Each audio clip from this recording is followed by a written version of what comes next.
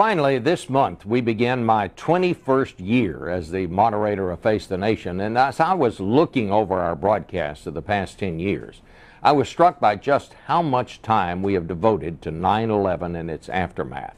From that Sunday when we heard these chilling words from the President, "We're at war." We have devoted more time to this story and its aftermath than any other single story. We spent about 50% of our time on this one.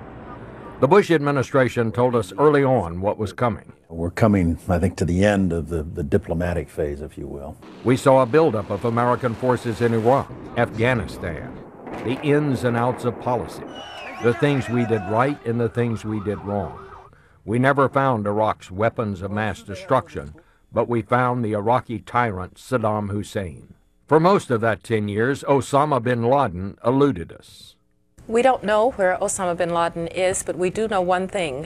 He is on the run. Washington argued over policy. We should be prepared to do what is necessary. And in the end, we did. Through 2 administrations, we pursued Osama bin Laden, and finally last week we got him. Does that mean the war on terror is over? Most certainly not, but the terrorists of the world have been dealt a mortal blow, and they have learned again what is and has always been our core strength. We never give up.